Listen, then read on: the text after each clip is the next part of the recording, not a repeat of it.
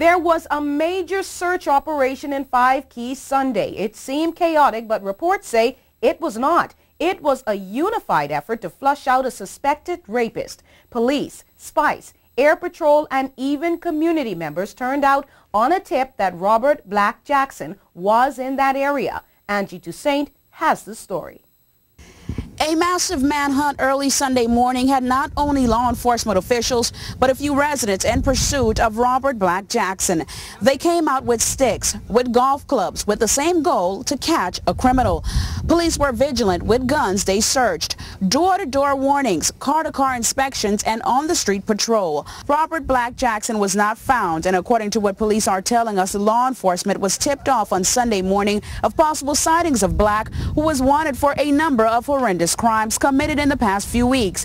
Police are calling Black extremely dangerous and are warning residents to be on the lookout. A wanted poster is being heavily distributed throughout various communities. On it has the description of Black, who according to cops has a tattoo of the word Black on his right arm and the letters OMG on his left.